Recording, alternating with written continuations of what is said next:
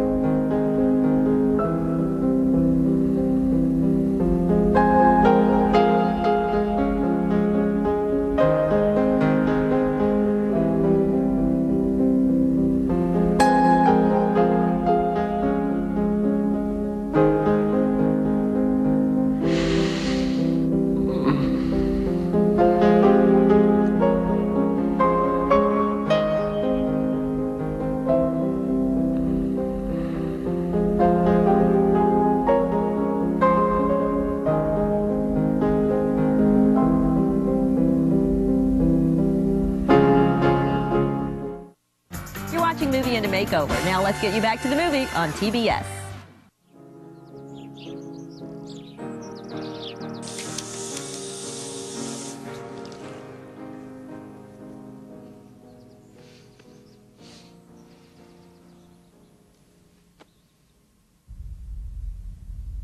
Isn't it?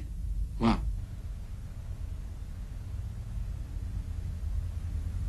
Is he looking at us? Jeez, you think he knows? Hello? Better call Christoph. Hello? Come in, Major Burbank.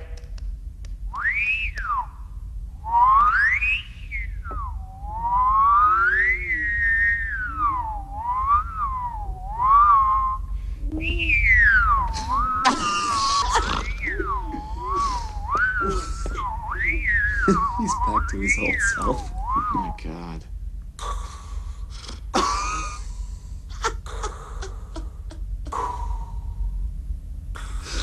That's an unusual cat, my man. I hereby proclaim this planet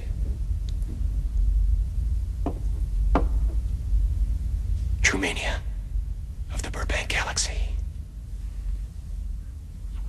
Okay. You gonna go? Hallway camera ready. That one's for free. Keep up with him because he can move fast. Okay, stand by all house cameras. Morning! Good morning. Morning. Oh, and in case I don't see you. Good afternoon, good evening, and good night. Good afternoon. Good morning. Evening. And good night. Morning, Truman. Morning, Spencer. How's it going? Let me check. Vital signs are good. Oh, hey, Pluto. Whoop, whoop, whoop, whoop. See, this isn't about insurance. This is about the great variable. When will death occur? Could be a week, month, a year. Could be today.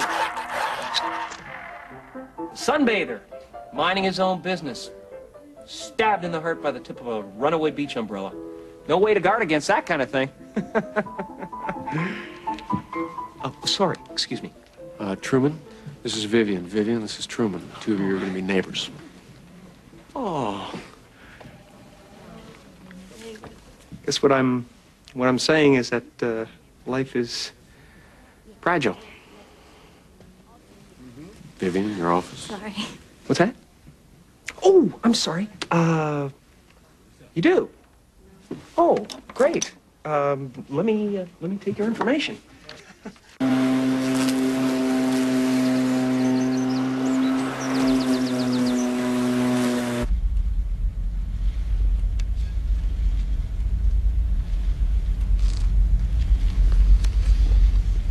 Ready to go to two. And back to medium. And wide.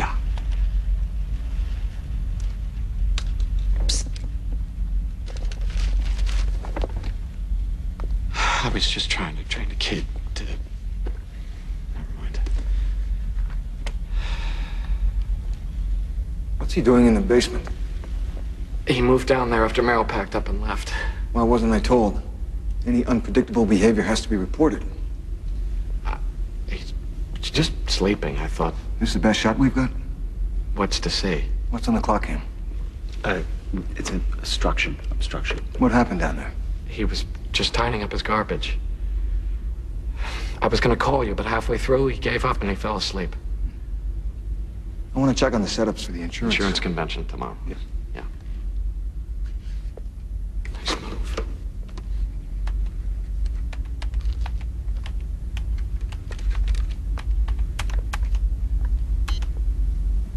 There you go.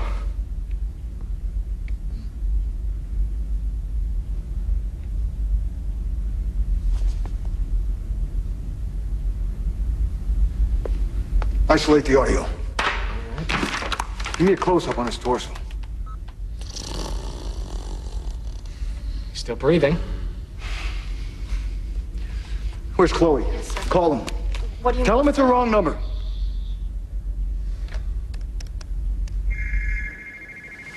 What took you so long? Just had to wait for it. They were busy. Here. What's going on?